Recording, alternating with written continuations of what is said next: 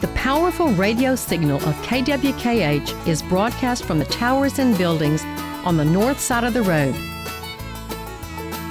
Radio station KWKH went on the air in 1925 with the call letters of its founder, William Kennon Henderson, a prominent local businessman.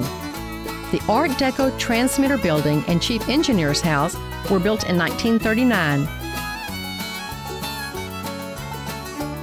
In the days before television, radio was the primary source of news and entertainment for families.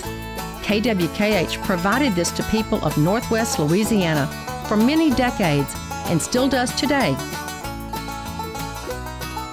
The most famous and historic program to go out over KWKH's airwaves was the Louisiana Hayride. Originating in Shreveport's Municipal Auditorium, Louisiana Hayride hit the airwaves on April 3, 1948. The Louisiana Hayride became known as Cradle of the Stars because it showcased young talent, many of whom went on to become famous country music stars. The Hayride helped launch the careers of such performers as Hank Williams, Johnny Cash, Jim Reeves, Farron Young, Johnny Horton, and even Elvis Presley, who first appeared on October 14, 1954.